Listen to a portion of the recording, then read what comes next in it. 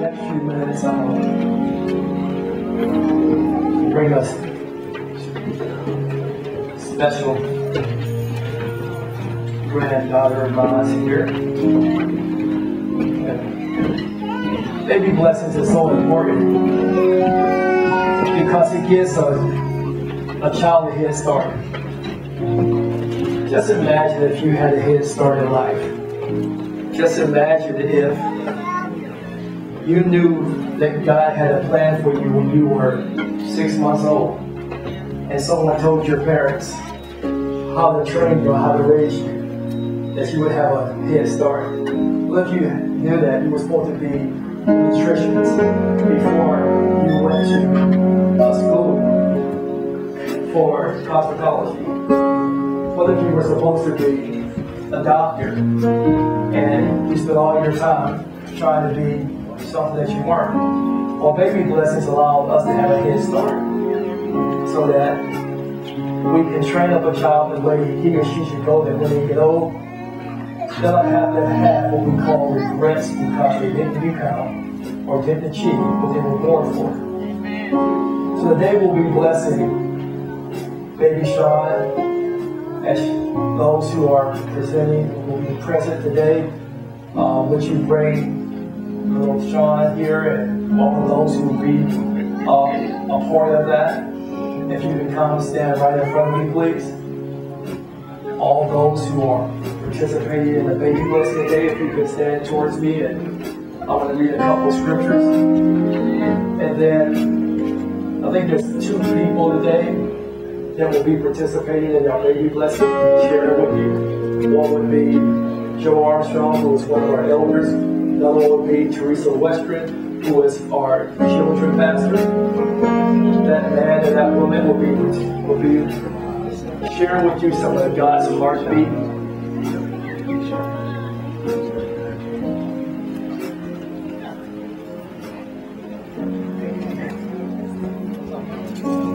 So if you could give Teresa and Joe a mic so they can have their own personal mic. I want to read a couple scriptures to you just to let you know why we do what we do.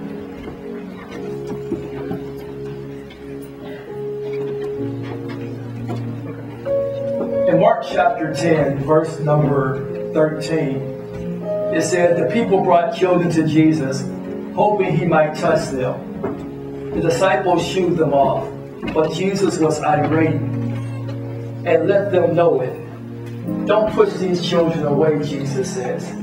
"Don't ever get between them and me. These children are the very center of life in the kingdom. Mark this, unless you accept God's kingdom in the simplicity of a child, you'll never get in." Then gathering the children up in his arms, he laid hands on them. What happens in many cultures is that we irritate babies because we try to water baptize them before they even know Christ. So what we want to do is follow the mandate of Jesus. What Jesus did, he took the babies in their arms, he laid hands on them, and then he pronounced the blessing. He pronounced a blessing that was irrevocable, something that no one can take away from him. And so today we won't water baptize the baby because the baby's not old enough to accept Jesus. We won't sprinkle her with water. All she'll do is start crying. So what we're going to do is that in the next few minutes, a man and a woman who spent some time praying for little Sean will give you some instructions about her life. Then lastly, I'll take her in my arms. I'll pronounce a blessing upon her. Again, that's irrevocable. She'll take that in elementary school. She'll take that blessing in middle school. She'll take that blessing in high school. She'll take that blessing in college. She'll take that blessing to all the other places that she will go in life because it's irrevocable. So I'll present to some, introduce others again.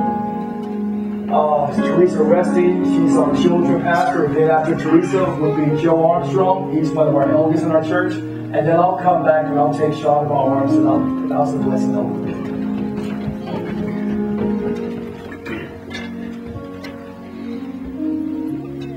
Shania, God is gracious. Gift from God. beautiful woven silk, powerful, complete, bold, independent, leader, planner, strong-willed, interested in culture, prophetic, entrepreneur and executive-minded, wise beyond her years.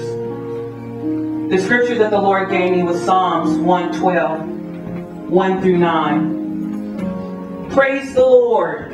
Happy are those who fear the Lord, who greatly delight in his commandments. Their descendants will be mighty in the land.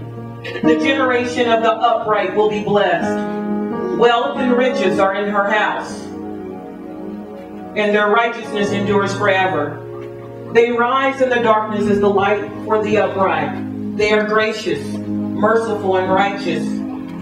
It is well with those who deal generously in land, who conduct their affairs with justice.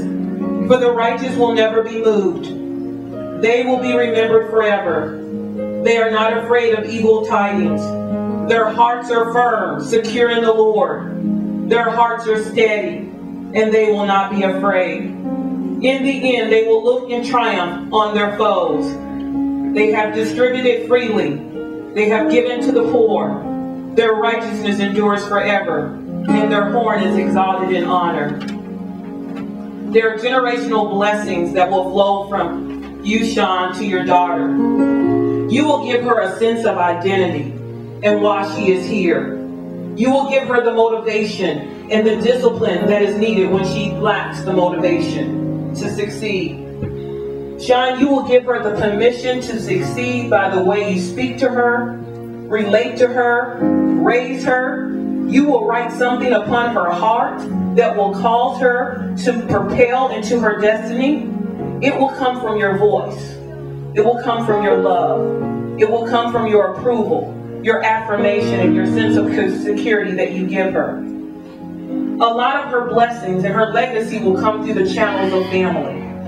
The vehicle that God will use to bring her to her destination is through the wisdom of her lineage. There are 9 spiritual blessings, 9 gifts of the Spirit, 9 fruits of the Spirit. There are 9 women in this family that will pour into her and build in her the legacy and the gifting and the ability that will come out of her. She walks in a level of authority and understanding that people will forget how old she is at times. And even she will forget how old she is. She will tap into generational treasures that have been laid up in heaven and in store for her, that she will fulfill and walk out. 9 is the number. Number 9 is the number of finality. There are certain things that she will end in this lineage. That will no longer carry on when it comes to her. May the Lord, the God of our ancestors and her ancestors, increase Sean 1,000 times more. And may they bless her as they have been promised.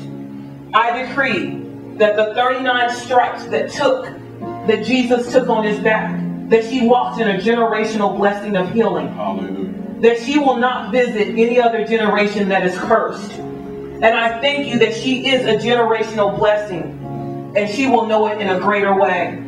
I thank you that she understands the establishment of businesses and forming corporations. She will function as an LLC, but she will have many DBAs. I thank you that she walks in a level of peace, and the only battle that she will ever fight is in the spirit and not in her family.